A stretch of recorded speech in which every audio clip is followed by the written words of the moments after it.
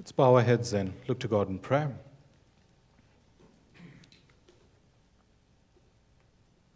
We thank you, O Heavenly Father, for sending our Lord, our Savior, our Master Jesus into this world. We thank you that He lived a perfect, sinless life as an example to us. We thank you that He died in our place and that He rose from the grave. And we thank you that He sits at your right hand. We thank you, O Lord Jesus, for your promise to come back again.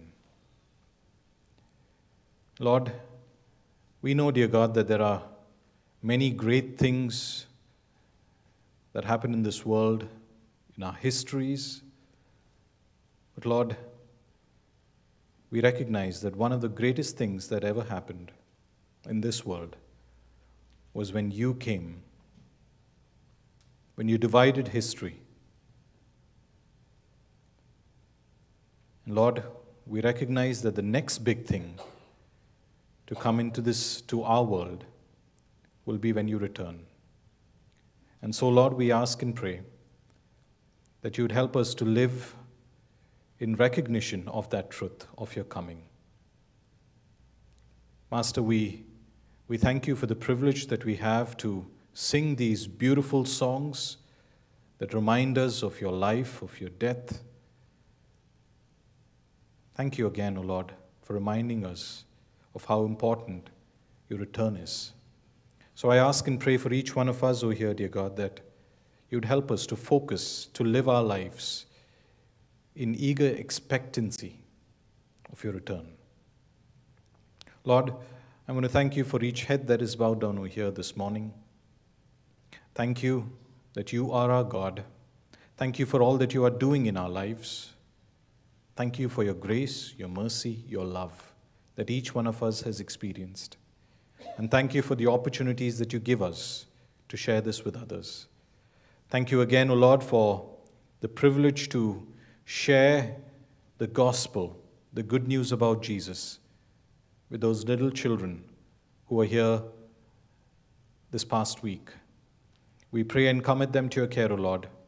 We pray that the seeds of the gospel that are sowed in their heart, that they would, Lord, that they would take root and bear fruit one day in your time. Lord, we pray for the families, that you'd bless them. And Lord, that these families would have you as the head. We pray and ask you, dear Lord, that your promises would be worked out for them. Lord, we pray as a church that, Master, you would continue to be our head and that your plans and purposes would be fulfilled in this church.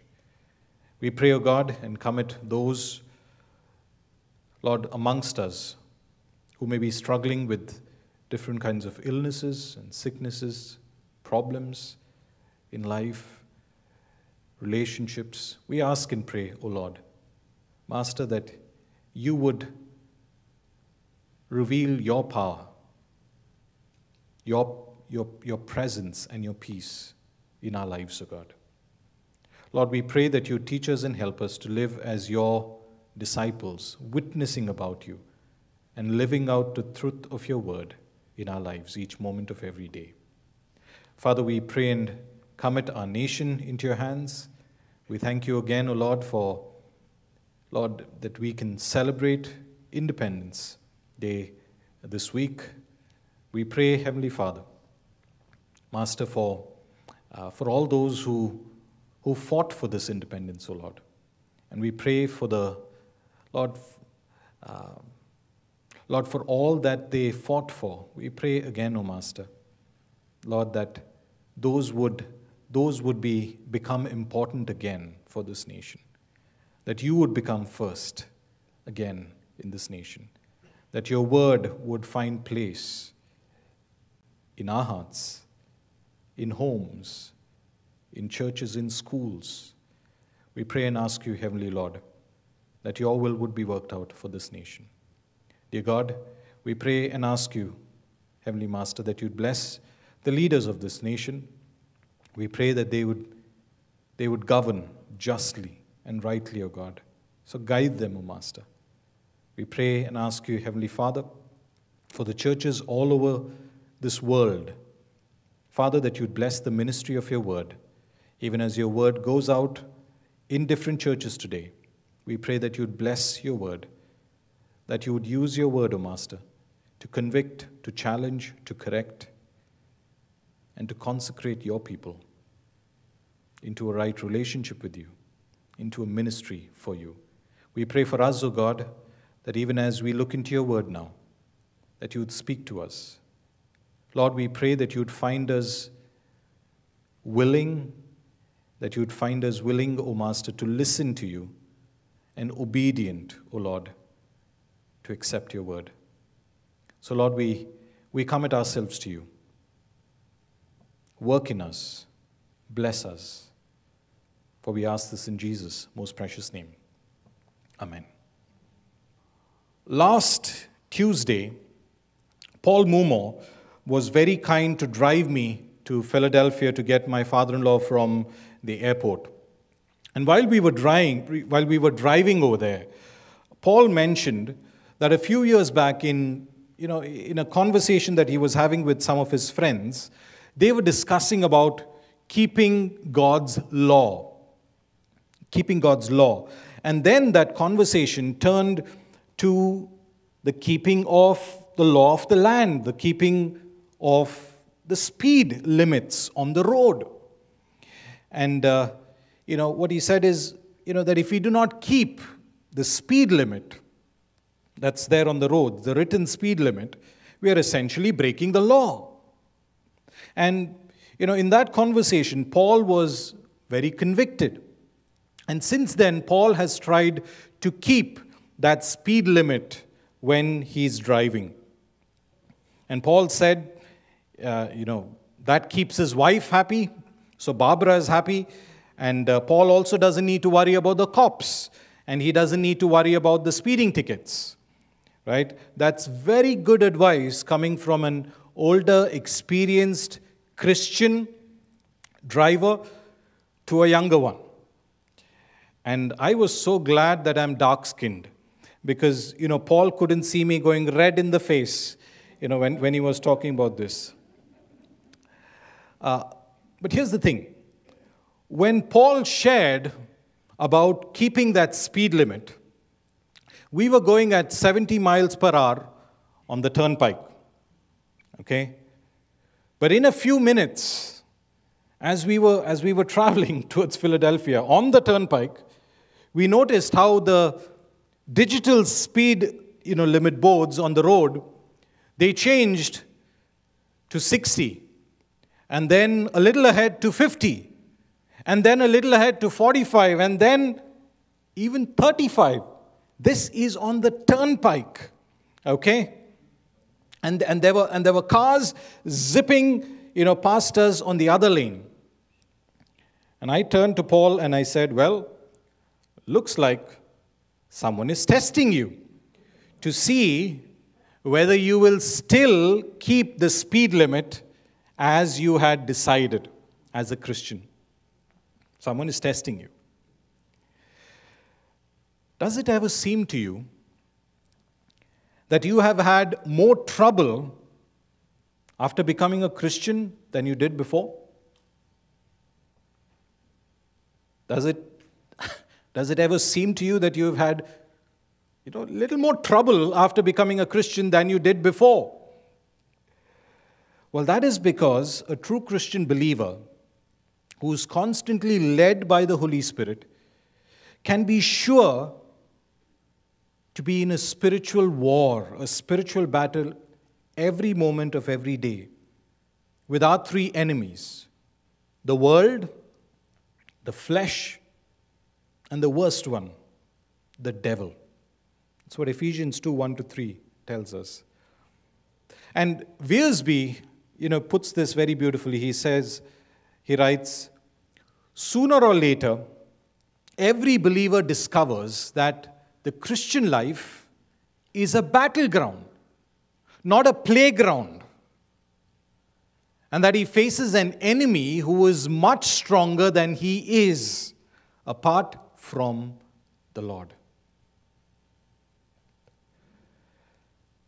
Now, 2 Sundays back, we had looked at the stages of growth in our Christian life. You remember that from little children, we grow to become young men, and then we grow to become fathers. We saw that in 1 John, right? And last Sunday, we learned that we can easily recognize this spiritual growth, or we can easily recognize spiritual decay in our own lives and in the lives of other people. How? Very simple. We just look at the fruit of one's life, the fruit that one's life produces. All that we need to do is look at the fruit. We will recognize them by their fruit. We can know how much spiritual growth they've had or how much spiritual decay. And then we focused on growing in the fruit of Christian love. Now, remember, I told you, last Sunday, the pastor who can make your tummy disappear. Everyone remembers that, right? Well, if you want to lose some spiritual flab, one very good Christian diet, one very good Christian exercise is to pursue Christian love as it is given in 1 Corinthians chapter 13. Very good diet, very good exercise. Pursue Christian love as given in 1 Corinthians 13. Now, today we look at the Christian's strength and outfit. A Christian, when we go to do a certain work, we wear a certain outfit, right? I mean, if you go to swim, you wear a certain outfit. When you go to do certain kinds of work, you wear an outfit, right? Or maybe a uniform, right, which is suitable for that occasion. And a Christian also has an outfit. We read about this in Ephesians chapter 6, verses 10 to 18. And by the way, this was also the theme of the church VBS.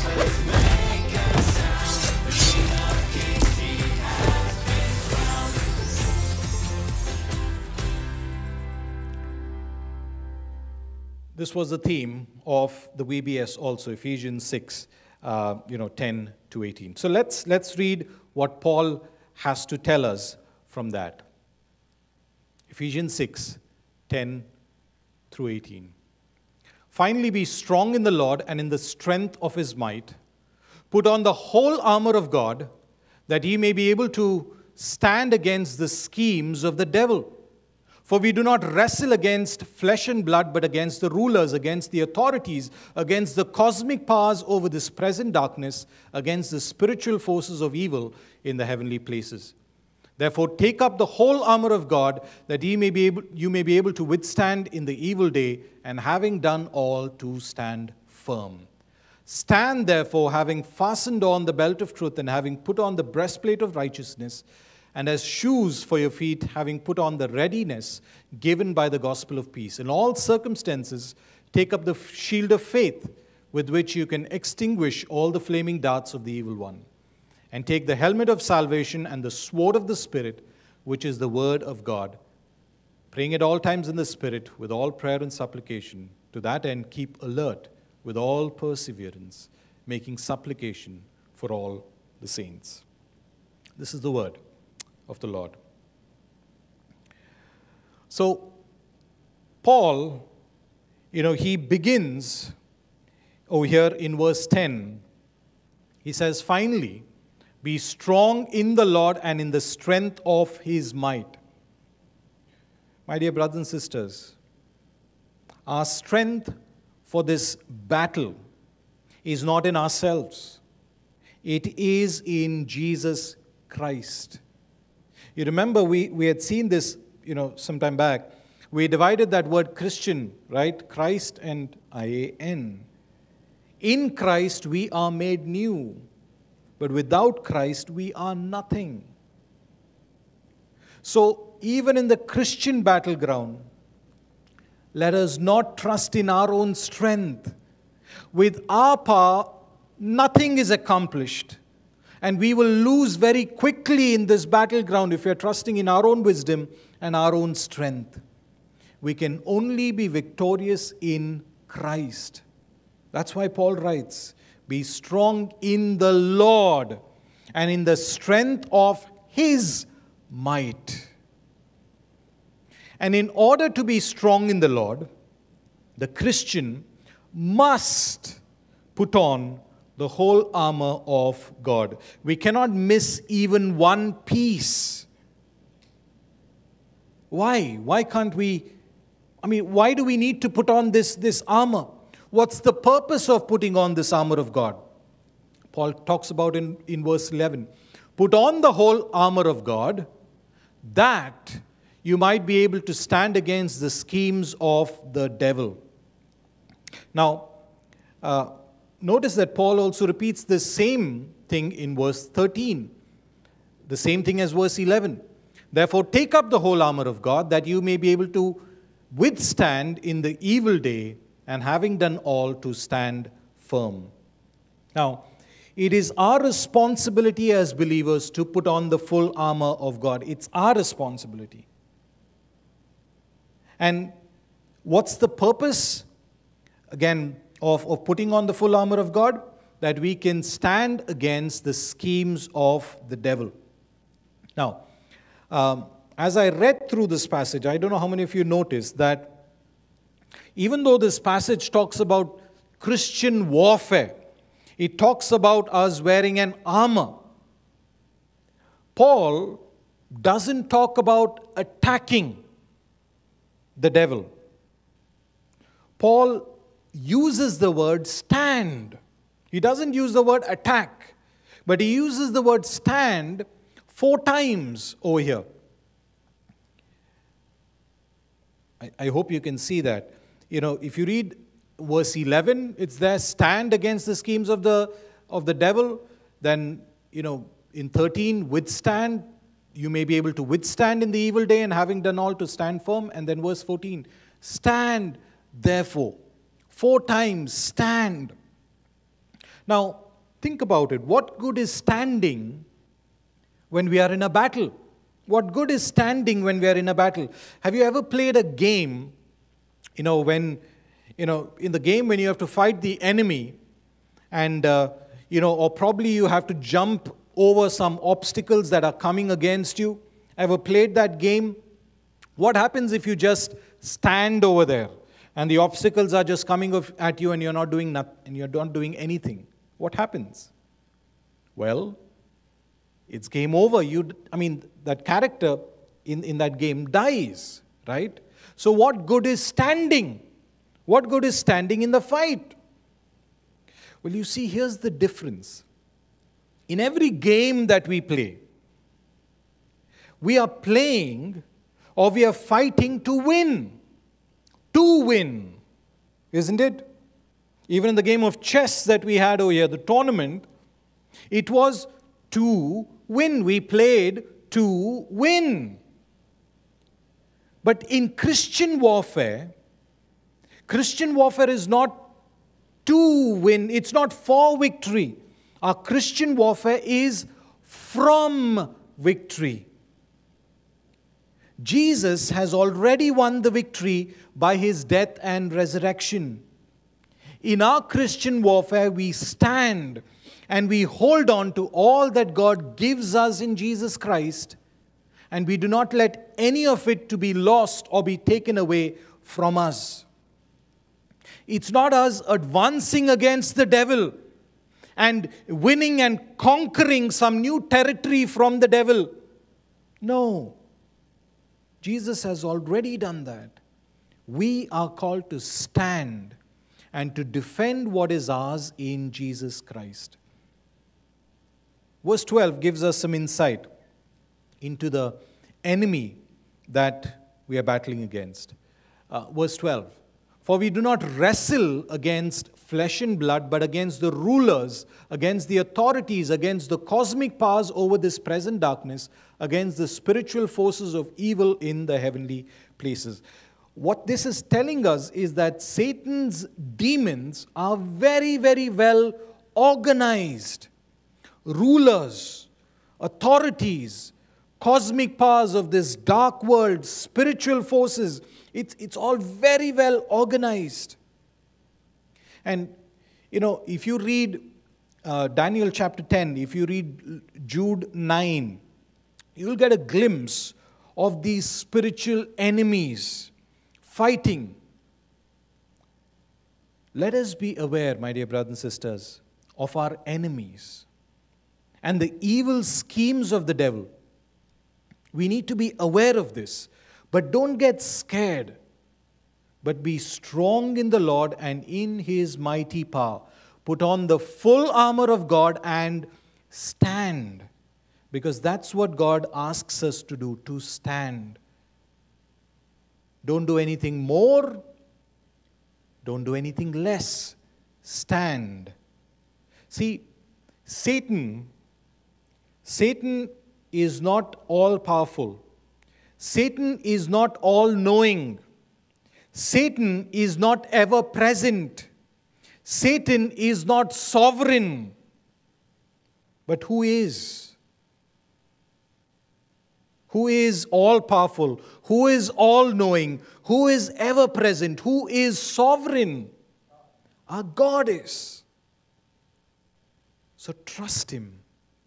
Therefore, verse 13, take up your the whole armor of God, that you may be able to withstand in the evil day, and having done all, to stand firm. When is the evil day? Well, any day that we are tempted, right? That's that day. And we need this armor of God to stand. Now, remember, Paul is, writing this epistle. He's writing this letter when he's locked up in prison. Paul is chained to a Roman guard. And these Roman guards used to be always dressed in their armor. And maybe that's why Paul is writing, as he looks at this Roman guard in his armor, he thinks about the Christian's armor. But remember this, Paul is locked up in that prison, but I'm sure that he felt the presence of Jesus with him. And probably the Holy Spirit reminded Paul of, the Old Testament, of Jesus the Messiah in the Old Testament. And, the same thing that Paul talks about in the New Testament about the armor of God is given in the Old Testament, especially in Isaiah. Isaiah 11:5. Righteousness, this is about the Messiah. The Messiah. Righteousness shall be the belt of his waist, and faithfulness the belt of his loins. Isaiah 59:17. He put on righteousness as a breastplate, and a helmet of salvation on his head. He put on garments of vengeance for clothing, and wrapped himself in zeal as a cloak. Isaiah 52:7. How beautiful upon the mountains are the feet of him who brings good news, who publishes peace, who brings good news of happiness, who publishes salvation, who says to Zion, your God reigns. And Isaiah 49:2. He made my mouth like a sharp sword. In the shadow of his hand, he hid me. He made me a polished arrow. In his quiver, he hid me away. Prophet Isaiah is describing the Messiah, our Lord Jesus Christ, with this armor as the warrior king of God. And probably this is what, Paul saw as he's sitting chained to, that Roman guard, that Roman soldier. And the other thing is that this whole armor, the whole armor that Paul will talk about now, that we look at, it's the whole armor is a picture of Jesus. The belt of truth, that is Jesus. Because Jesus is the truth. John 14:6, I am the way, the truth, and the life. the breastplate of righteousness, that's Jesus, because He is our righteousness. 2 Corinthians 5:21, God made Him who had no sin to be sin for us, so that in Him we might become the righteousness of God. The shoes of peace, that's Jesus. Ephesians 2:14, it tells us, for He Himself is our peace. The shield of faith, that's only because of Jesus. As Paul writes in Galatians 2:20, I have been crucified for Christ, and I no longer live, but Christ lives in me. The life I live in the body, I live by faith in the Son of God. I live by faith in the Son of God, who loved me and gave Himself for me. The helmet of salvation, that's Jesus. You remember when, Mary and Joseph, when they took baby Jesus into the temple, old Simeon, he took baby Jesus in his arms and he praised God in Luke chapter 2 verse 30, and he said, for my eyes have seen your salvation. That's Jesus, the helmet of salvation. The sword of the Spirit, which is the word of God, that's also Jesus. John 1:1, in the beginning was the Word, and the Word was with God, and the Word was God. And, John 1:14, the Word became flesh and made His dwelling among us. We have seen His glory, the glory of the one and only who came from the Father, full of grace and truth. So you see, this whole armor is basically Jesus. So, in our text, let's read about this armor. Verse 14. Stand therefore, having fastened on the belt of truth, having put on the breastplate of righteousness. Now, Paul describes the items that the Roman soldier wore in order, in which he would have to put them on. Okay? Before a Roman soldier, before he put on the armor, he would put a belt round his waist to tuck in his, in his loose and long robes, so that he wouldn't trip over those robes. This belt would hold both the breastplate and the scabbard for the sword in place. So it was a very important piece of equipment. The belt around his waist. And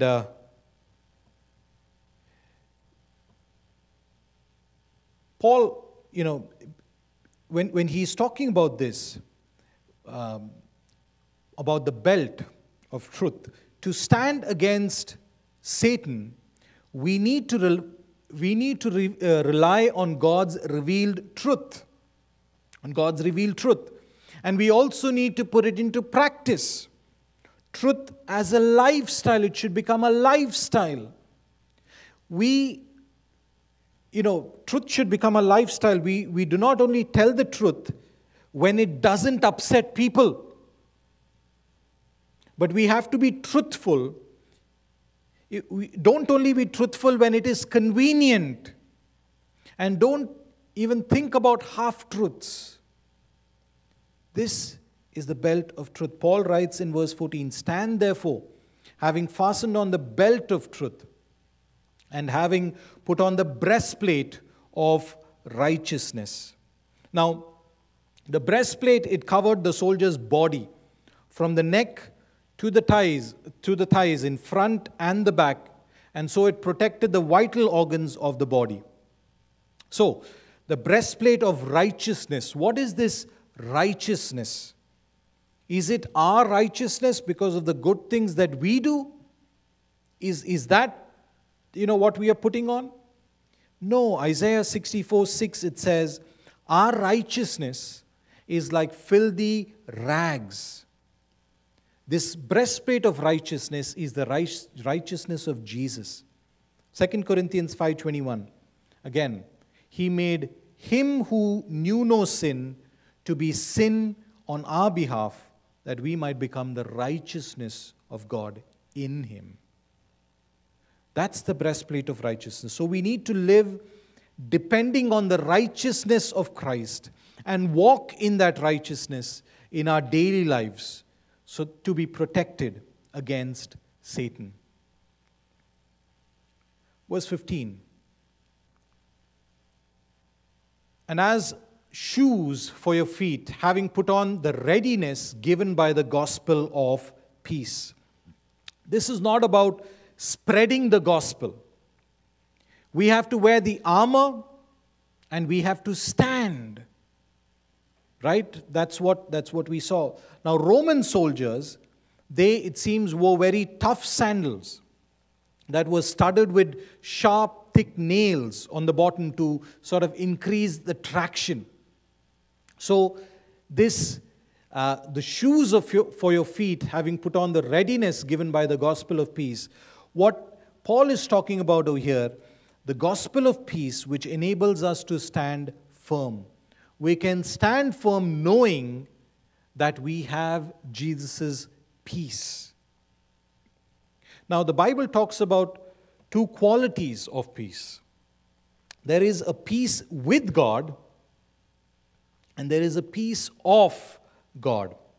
Peace with God, we have peace with God, because Jesus has died in our place, paying the penalty for our sins. But there is also the peace of God. If you read Philippians chapter 4 verse 7, it says, "And the peace of God, which transcends all understanding, will guard your hearts and your minds in Christ Jesus." The peace of God means that we experience His peace, even in the midst of the most trying circumstances. This is what we need to protect us against, the wiles of the enemy. Verse 16. "In all circumstances, take up the shield of faith, with which you can extinguish all the flaming darts of the evil one." The kind of shield that is spoken about over here, it's basically a very large shield. Some people say it's about 2.5 feet wide and about 4.5 feet high. And it's made of solid wood, and it's covered by metal or leather. And often, soldiers would stand side by side with their shields together, forming a long protective wall against, the enemy arrows that would come. Our shield is a shield of faith. This faith is basically a simple trust in God. Habakkuk chapter 2 and verse 4, it says, "The righteous will live by faith." The righteous will live by faith. And this is repeated 3 times in the New Testament. Romans 1:17, Galatians 3:11, Hebrews 10:38. The righteous will live by faith. It's a simple faith, trusting in God. It is by faith that we enter the Christian life. It is by faith that we receive salvation and continued blessings from God. All faith in Jesus. Now,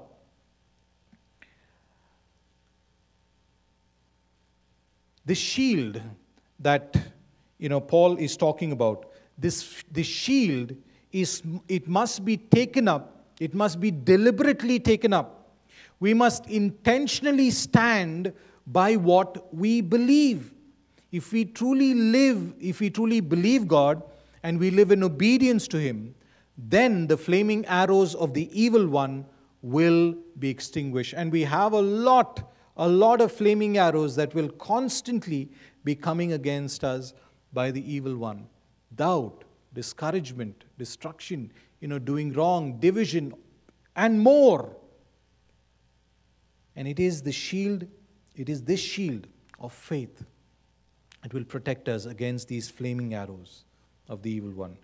Verse 17, "Take up the helmet of salvation and the sword of the Spirit, which is the word of God." Now, the helmet and the sword are the last 2 pieces that the soldier takes up as he dresses in his armor. These are the last 2 pieces that he takes up. Woolward and Zook, they write this. They write, "Having one's head guarded by a helmet, gives a sense of safety. So the helmet of salvation refers to either present safety from the devil's attack or a future deliverance. You remember what 1 Thessalonians 5:8, Paul writes over there, "But since we belong to the day, let us be self-controlled, putting on faith and love as a breastplate and the hope of salvation as a helmet." Satan, he loves to see us living in discouragement and doubt. Satan points to all our failures and our faults and anything else which seems negative. That is what Satan does. Satan wants us to doubt our salvation. He wants us to doubt God's goodness. He wants us to doubt God's word. The helmet of salvation, it gives us confidence that we need to face the enemy. It gives us confidence and hope that we are children of God. The sword of the Spirit. Now, the sword carried by the Roman soldiers was basically short and two-edged. And soldiers, they used it, it seems, to thrust and to cut in hand-to-hand combat. In Paul's description, the sword is the only offensive weapon, the sword, right? Our sword is of the Spirit. It is a spiritual sword. And it can be used to defend ourselves against the blows of the enemy and to strike a blow ourselves. The sword of the Spirit is the Bible, the Word of God. Hebrews 4:12, it describes this scripture in this way. "For the Word of God is living and active, sharper than any double-edged sword. It penetrates even to dividing soul and spirit, joints and marrow. It judges the thoughts and attitudes of the heart." The Word of God is a spiritual weapon, and we must learn to use it effectively. We must learn to use it effectively against our enemy. But here's the thing, my dear brothers and sisters. It looks so wonderful, right? Having that sword in the hand of a warrior dressed for battle. But here's the thing.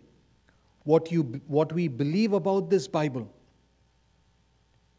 the inerrancy, the infallibility of the Scriptures, do we truly believe that this is completely the Word of God?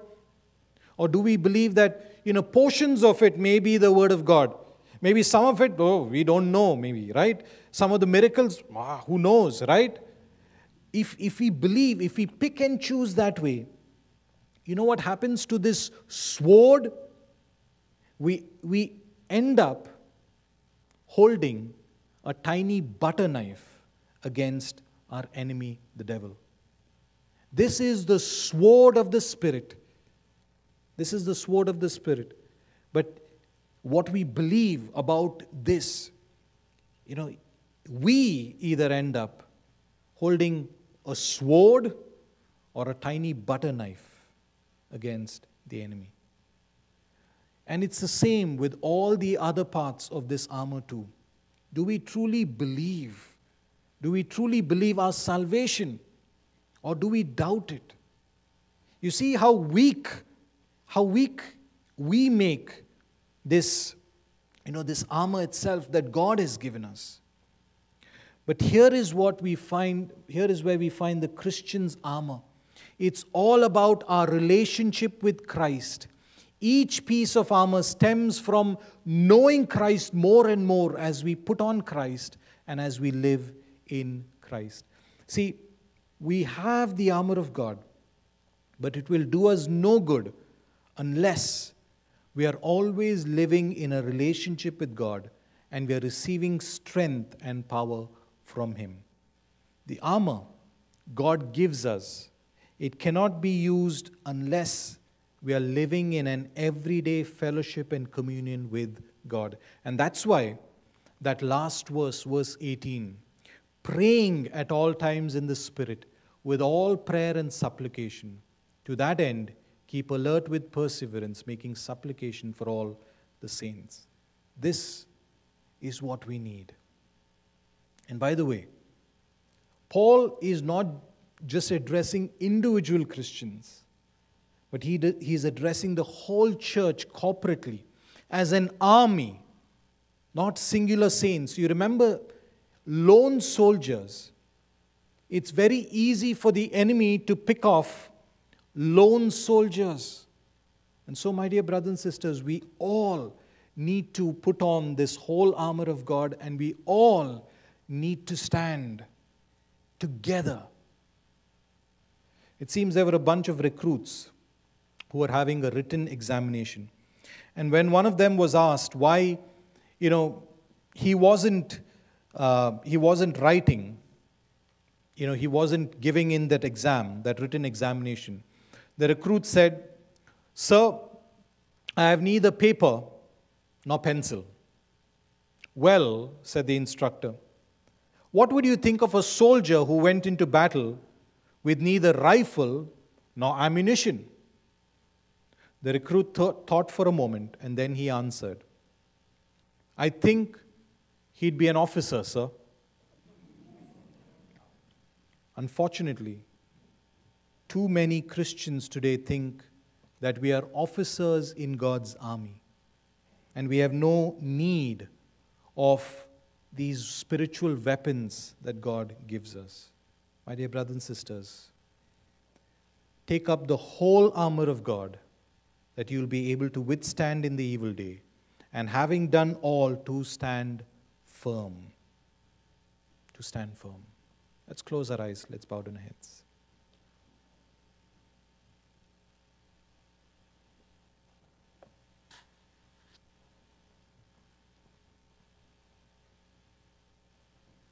Gracious God, we thank you that you've not just given us new life, you've not just helped us to recognize the enemy and his evil schemes,